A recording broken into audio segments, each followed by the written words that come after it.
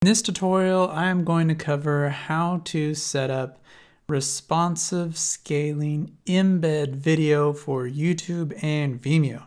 Man, that's a mouthful.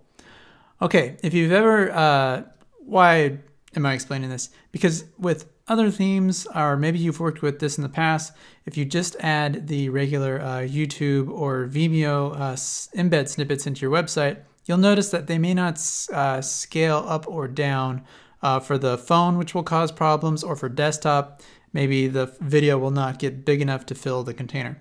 But Aspen has all this kind of built in. All you got to do is just add the share code for the video.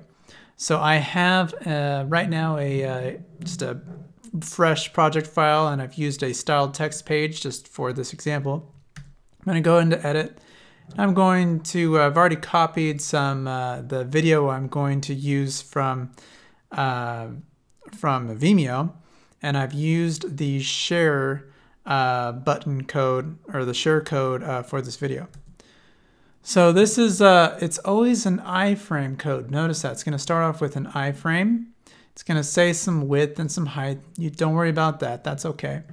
And then I've also set in, to hide the title, hide all the text, and hide the logo and everything. I just want the video. So right now, when you first do this, we want to ignore the formatting on this whole line. So I've highlighted the line. Then I'm going to go to Format, and then Ignore Formatting. Now it is pink. So now when I go into Preview, this video is ready to go, and it's already done. Now I've for this example, I've already clicked Manual Adjustment. So turning that off, you see that it already automatically jumped to go bigger.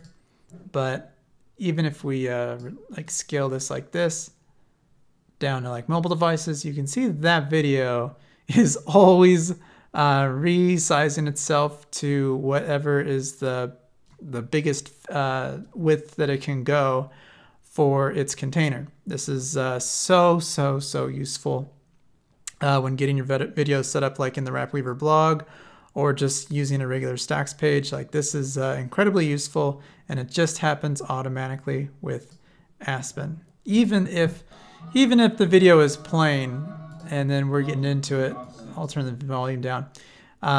It still will scale down even as the video plays. So super useful and very, very easy to do.